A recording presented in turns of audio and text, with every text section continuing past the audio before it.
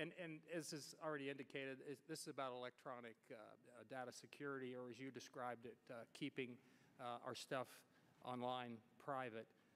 So I'd like to ask you this, and it may seem a little off topic, but I don't think it is. A few weeks back, the FBI's General Counsel, James Baker, acknowledged that the FBI is, quote, working on matters related to former Secretary of State Hillary Clinton's use of a private email server, unquote.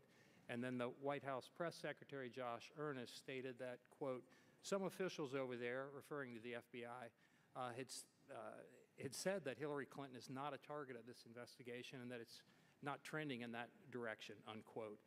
And the president then weighed in, even though he apparently had never been briefed on the matter, commenting that he didn't see any national security implications in Hillary's emails, and obviously this is a matter of considerable import. Is there anything that you can tell us as to when this matter might be wrapped up one way or the other? I can't. Congressman, as you know, we don't talk about our investigations.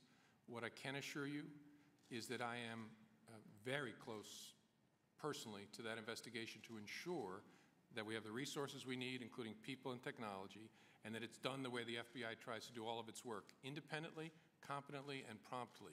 That's our goal, and I'm confident it's being done that way, but I can't give you any more details beyond that. I certainly understand, and I appreciate it. I thought you might say that, but you can't blame me for trying. Let me move on. If Apple chose to